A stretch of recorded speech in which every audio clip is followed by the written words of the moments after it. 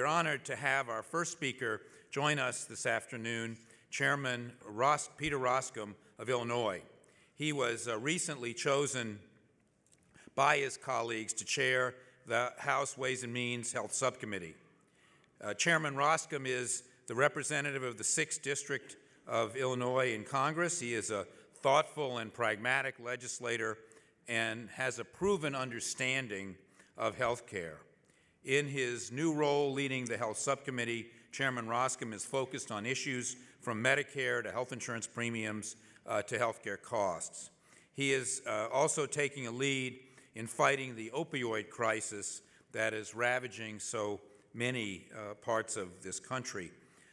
Before taking the helm of the Health Subcommittee, Chairman Roskam played an integral role, a key role, in crafting last year's historic tax law.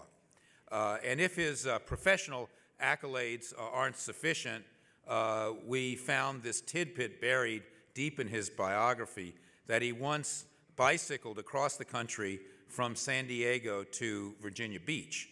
I don't think we'll discuss cycling this afternoon, but I'm sure he will touch on many vital topics. So without further ado, please give a warm welcome to Chairman Peter Roskam.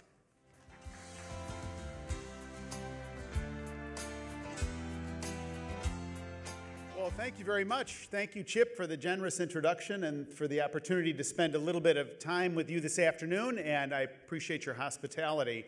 So I have a quick story to tell you.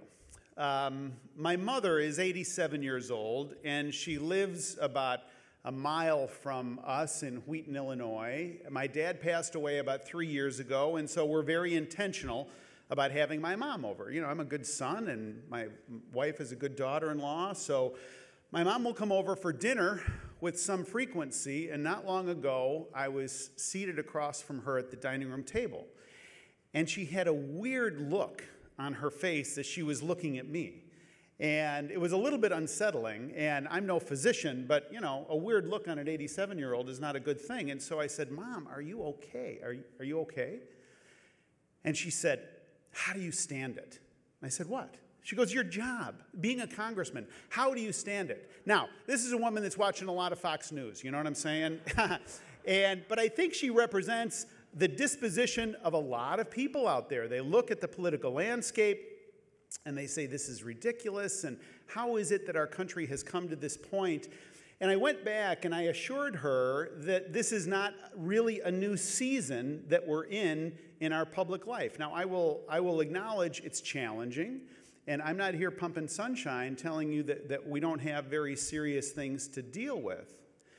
But Chip mentioned that I was active on the tax debate, and what the tax debate taught me was that if we are tenacious and we're disciplined and we're clear-minded, we can get some things done. Now, if you look at the tax debate in particular, there's a relationship between the tax debate and tax reform and where we are in the healthcare debate, and it's fascinating. The social scientists and the economic historians are going to have a field day in 50 years when they look back and they juxtapose these two big debates, and here's some things to observe about them. With the tax debate, it was fascinating because there was no defender of the status quo on our tax code.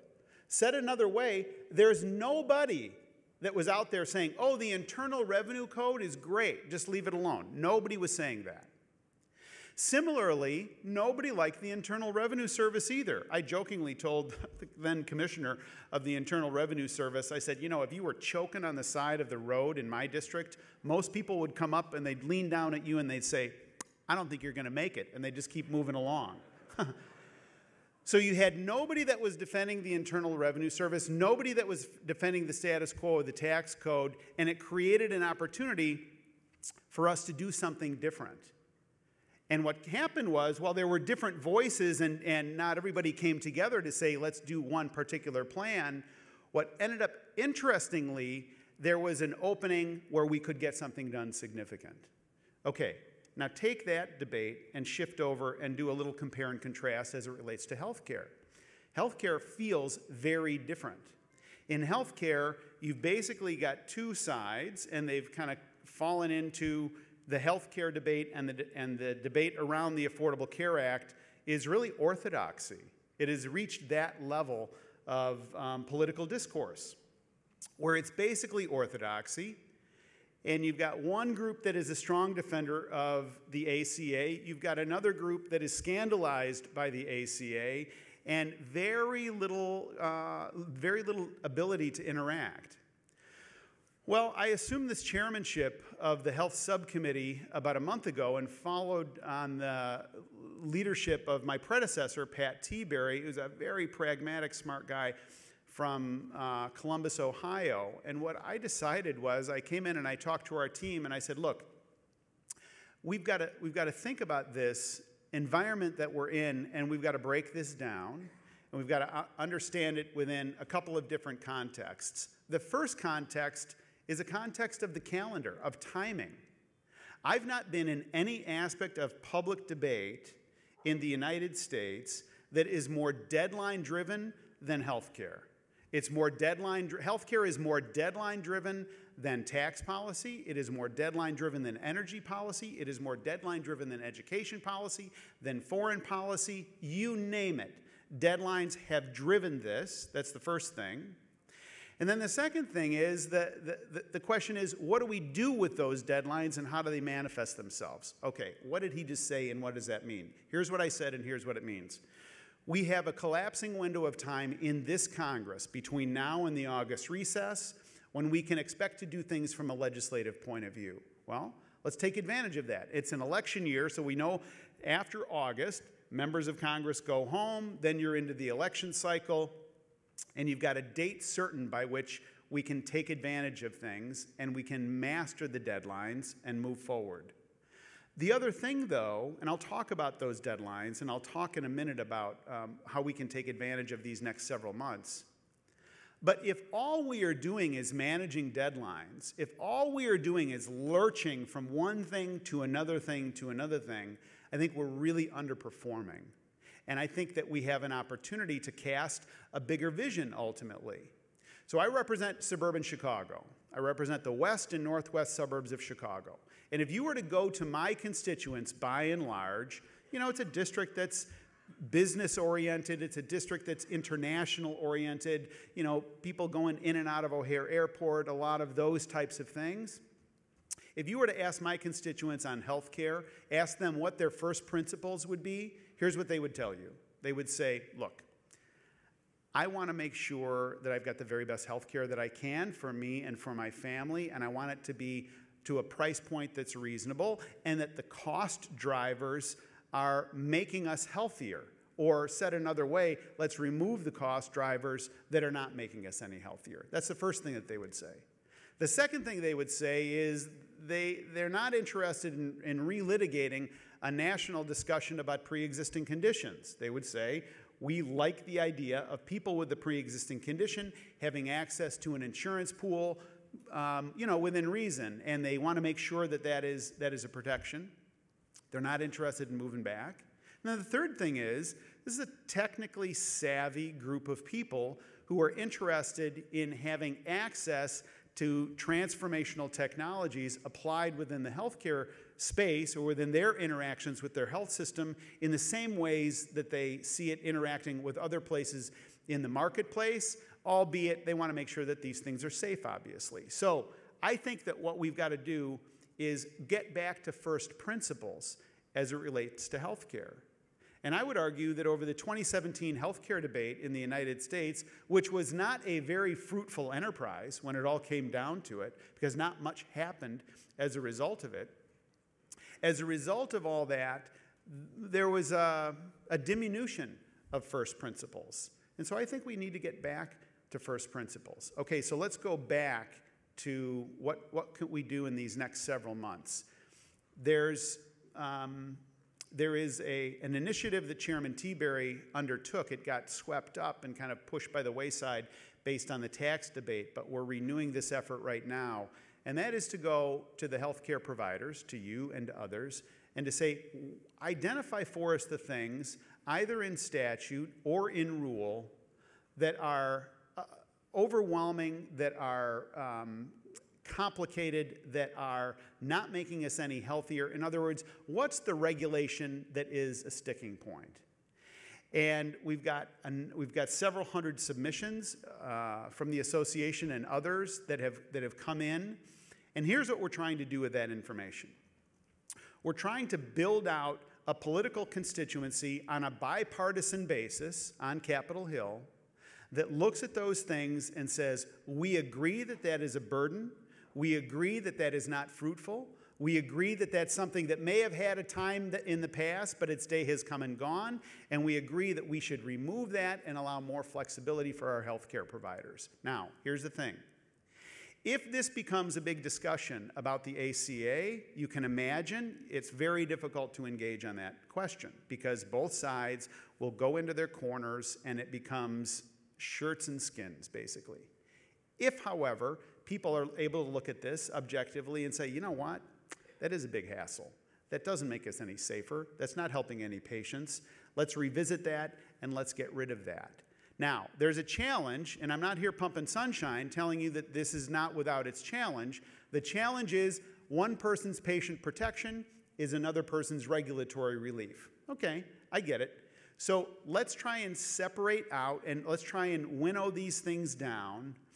And there is an example that we can look to that is wildly successful in doing this. On an annual basis, Congress will come together and review a number of our tariff proposals that are out, that are pending. And we'll come together and say, does this tariff make sense anymore? Does this industry, are they still there? And so forth.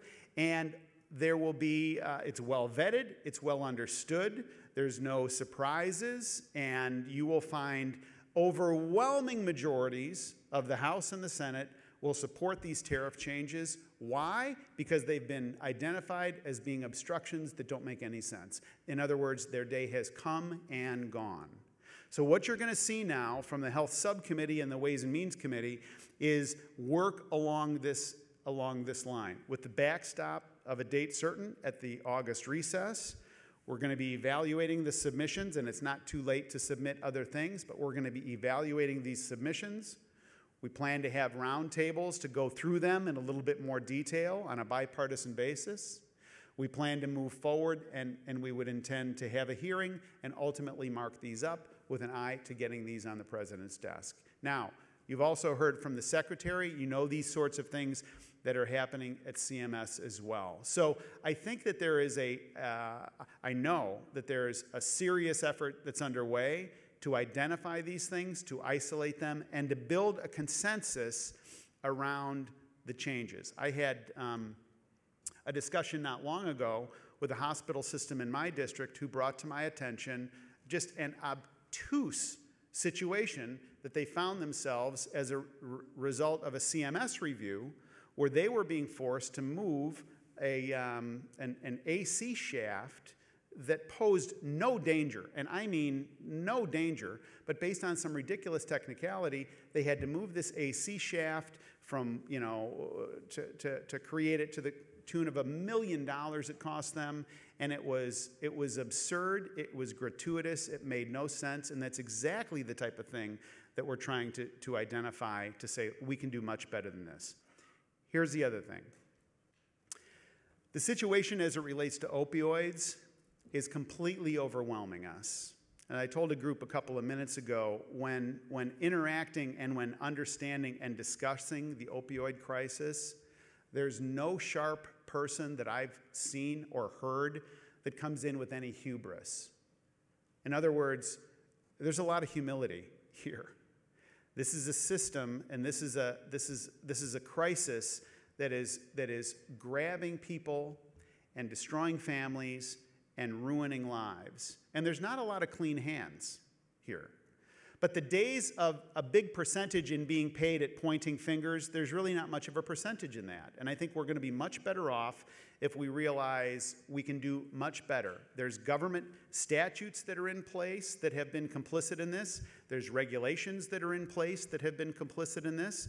There's provider activity, there's industry activity, and so forth. Okay, so we all know that nobody's hands are clean necessarily, and the smarter move is for us to take one step and another step and another step. And I think the illusion that we could come under is to think we're going to come up with the big plan that's going to fix the opioid crisis once and for all. And if we're chasing the big plan, it's a pipe dream, and we ought not do that. What I am proposing is that we take a number of steps, take one thing and another thing and another thing, and it can be cumulative, this, and then be able to evaluate our success on a cumulative basis. Our founders created a system that had a low view of human nature, and they had a system that was highly suspicious of the concentration of power. They rejected a monarchy, as we know. They even rejected, our guys rejected a parliamentary system because they basically viewed it as a legislative gang. They came up with 3 co-equal branches of government with which we're entirely familiar. Well, therein lies the nature of our challenge. We have become, I would argue, an instant gratification culture. And I put myself right at the front of this parade. So I'm not sanctimonious and I'm not self-righteous. Like you, I want what I want when I want it, and I want it right now. That's just who we are. I fly a lot, and so I get on my airlines app, and I have an expectation that I can pull out my phone, I can click on an icon, using 2 thumbs, by the way, and I can get a flight, I can get a seat, I can get an e-ticket, I can get a boarding pass, all sent to my device within the twinkling of an eye. And I'm telling you, if I get 15 seconds of that reloading thing that spirals around, I'm like, what loser made this? This thing's junk. Okay, it's ridiculous. And I know I'm describing you, even though I can't see you. I know I'm describing you. And we're all in this together. Okay, so what does that mean? How does that have an impact? What that means is we've got to recognize that our founders created a system that they didn't put any percentage in getting things done quickly. They didn't value it. Our founders valued restraint. They valued consensus building. Said another way, they said, if you can't agree, you're not going to do it. And so I think as we approach these things generally, we are going to be much better off if we break them down and we take one step and another step and another step. Let me make one final point before we open it up for questions. I think that we're approaching the cusp of where we are on the tax debate in a little bit of a different way. With the tax debate, there was a general recognition over a period of time that our current tax code was not sustainable. There was just most folks, one of the reasons they didn't like it was it had become obvious that it had become an obstacle to growth. It was complex to the point where it was just being absurd. And there was also the notion that the rest of the world had sort of figured things out. And we were able to take advantage then of what became a transformational moment, and we've updated the tax code, and good things are now happening. I think we are approaching this same point on health care, because I would submit, I think we're going to be having a very different discussion about health care within the next 5 years. And I think the health care environment that we're in right now is going to be different 5 years from now. And here's what I know. It takes a significant period of time within our culture, within our political culture, and within our policymaking culture to normalize a concept. In other words, you can come up with the greatest thing. It could just be, wow, just absolutely fantastic. But until people get a sense of it, until they understand it, and still there's a bunch of papers on it, and a bunch of hearings, and a bunch of op-eds, and a bunch of this, that, and the other, and they're really very, very uncomfortable with it, and go back to the nature of our founding, which is a restraining influence. So what we have an opportunity to do now, I think, and where you all are right in this, is to be thinking about the healthcare system to which we aspire. And I think that's a very exciting thing to be talking about. That's a very exciting thing to be a part of. And I think you in particular have an opportunity to drive so much of this debate because of how you're structured, because of how you're positioned in the marketplace, and because of your own past experience in the past and the success that you've enjoyed. So I just want to let you know, I know I speak on behalf of a lot of people when I say I'm glad you're here. Washington, D.C. has a wonderful plan for your life, and it's good that you're actively here and actively participating in things. And I know that policymakers greatly benefit knowing that you've come, knowing that you're taking the time to interact with us, and knowing that you're giving us the perspective that only you have. I don't know what it's like to run these big systems. I've never done that. But you have, and you've got perspective, you've got credibility, and you've got know-how, and we desperately need it, particularly as we're moving into this next season of our public debate about health care. So thank you very much for the chance to be with you. And Chip, I think you're going to ask me easy questions that make me look good. No, I'm teasing. Thank you very much. Thank you, Congressman. So we have microphones in the back, and please, anyone that has questions, please go to the microphones. As some in the audience are heading to the microphones, let me ask an initial question to get us going here. During the tax debate in the Senate, Senator Collins was promised a vote on mitigation legislation for the current situation with the individual market and the exchanges. That vote never occurred, but a lot of discussion has occurred post-tax reform on that, and in the context of the current legislation that's being considered to fund the government. Where do you think the stabilization legislation regarding reinsurance or paying for the cost sharing may go, and will we see any action there?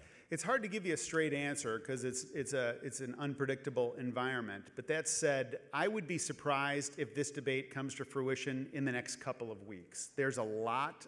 There's strong feelings on all sides of this issue, and there is some thinking that says, well, if you go the route of stabilization, what are the reforms that are in place that would be part of that exchange? So if you're asking me to forecast, do I think that happens in the next 2 weeks, for example, I would be surprised if it comes to fruition.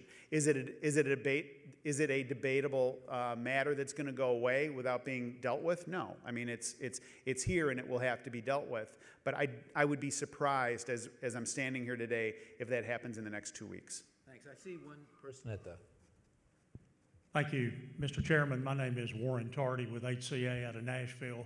And first, thank you for agreeing to take this chairmanship, and we appreciate your thoughtfulness and your approach of reaching out to the providers to receive input on regulatory reform and other issues that you'll be dealing with. Thank you very much.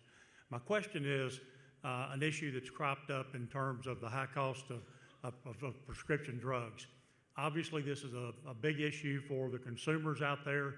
It's also a big issue for us in the hospital community.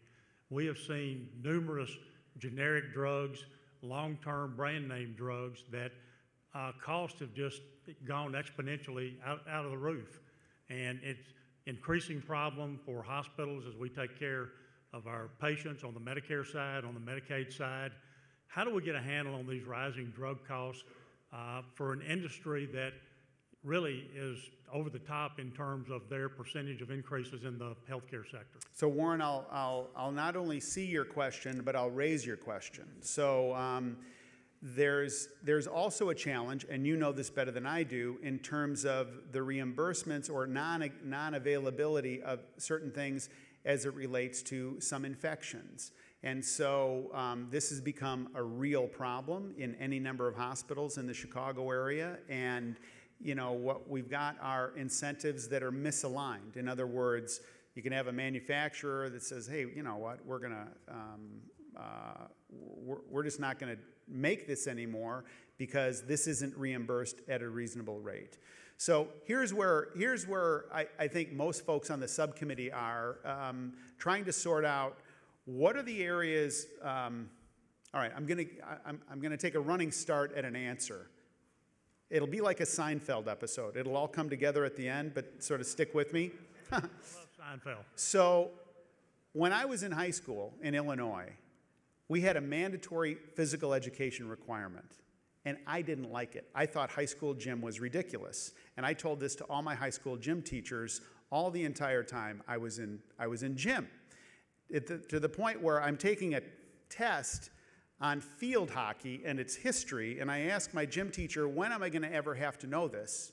And she said, oh, Peter, it's very important that you know who the founder of field hockey is. And it turns out it's Constance Appleby. I never forgot it.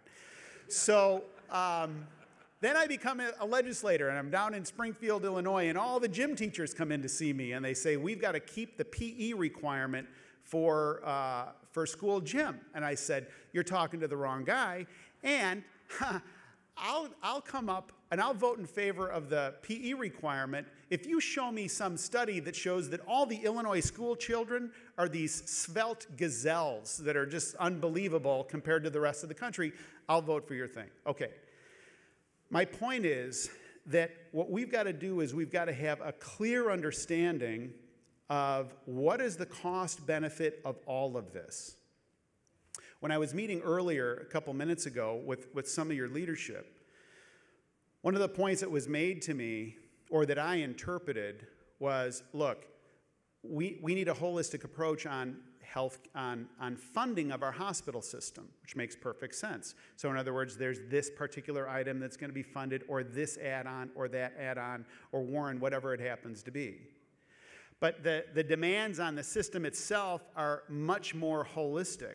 So here's what we've got to sort out in health as it relates to pharmaceuticals. What's the benefit to the patient? Are they getting are there procedures that are being obviated because of these pharmaceuticals?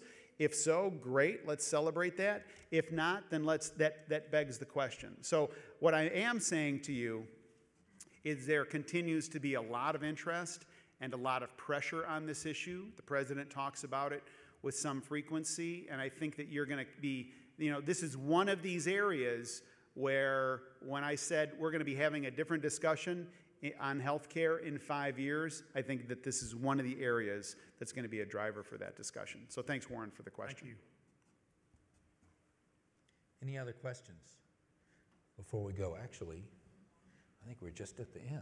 All right. Why don't we give a round of applause to the Congressman? This is great. Thanks. This was great. Thanks for coming. All right. Thank you.